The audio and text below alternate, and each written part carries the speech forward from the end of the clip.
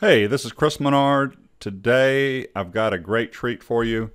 I've been emailed several times about doing this, and I've been putting it off because it's somewhat of a long video, but I'm going to show you how to do a break-even analysis with multiple products.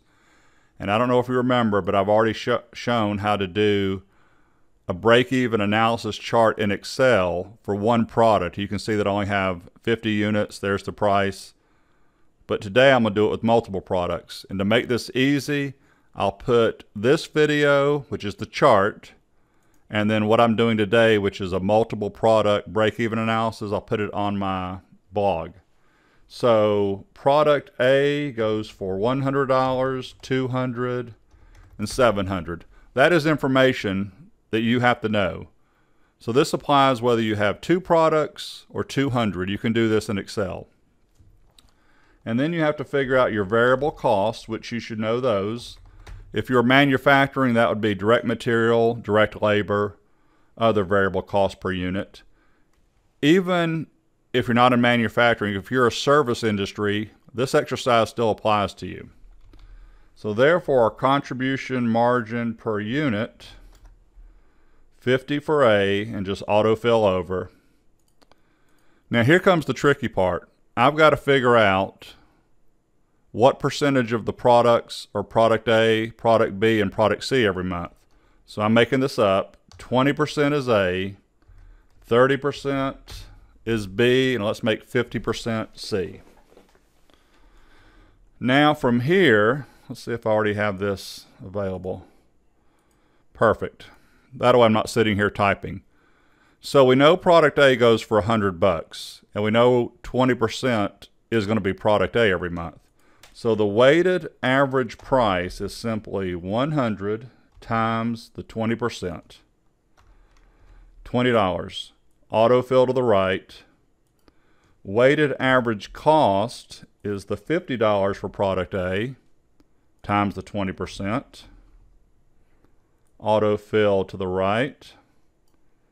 Let's total those up. So therefore our weighted average contribution margin for our 3 products is $125, and I put it in bold. Let me go ahead and explain one little item. This information right here, I'll put it in yellow. You have to know that. That's up for you to figure out. The rest of this is honestly just formulas except for this right here. You've got to come up with what product mix you have. And you could actually figure that out from a previous month if you took the units and divided by the total. That would give it to you also. So the rest of these are just formulas. So I did all of this, step 1, to get to that 125 right here. Now, our fixed cost is, I'm making this up, $50,000. So whether we do 500 units a month, or 2,000 a month, or 12,000, we have $50,000 in fixed costs, which could be rent, insurance, supervisor's salary. So if I take that and divide by the 125, which is the weighted average contribution margin, 400 units. So now that we know we got to do a total of 400 units, I type the word units. I'm going to use an absolute reference here. The 400 total units a month times that 20%. So 80 units. My bad. I need to absolute reference E13. So there you go. $E, $13. That means don't move it. Times B6. Now I'll get some numbers here. E13 times C6. Perfect. We're in business. I'm going to total those up because they should equal 400, and they do. So 400 and 400 together, they equal. So before I move on, one last thing. I want to make sure, you notice that's 100%, 20, 30, and 50. That's going to screw everything up because it's got to be 100%. So let's go total this here.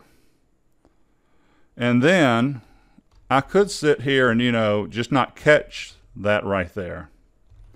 So what I would do, this is me, I'm on the 100%. I'm going to go and make a new rule. I'm going to simply say equals the 100%, which is E6, not equal to 1, because 1 is 100%. Click on Format. I'm going to put it in a gray color. And I'm even going to make it bold and hit OK. And when I hit OK, I hope nothing happens. Perfect. 31. Look at that, 101. 30.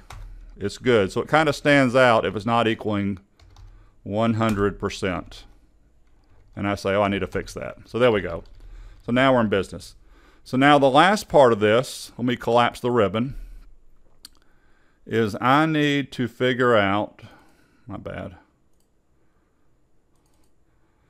revenue, variable cost, contribution margin, fixed cost, and net income. So our revenue is 80 times 100 plus 200 times 120 plus 700 times 200. You can sit there and do all that, but if you recall last week, I taught you how to do an array function. I'm going to highlight the price per unit times the number of units, and you must use the keyboard. You cannot do this with the mouse. Control, Shift, Enter makes it an array function. You should see some braces in the formula bar. That means it's an array function. One more time, our variable cost is the sum. There's my cost times units. Control, Shift, Enter. So I hope we end up, I can already tell we're going to end up with 50,000 bucks. Contribution margin. Our fixed cost is going to be a 3D reference equals E12. So if that changes where my mouse is, it changes down here. So don't type in 50,000. And then finally, the last thing is net income is that minus that, and perfect.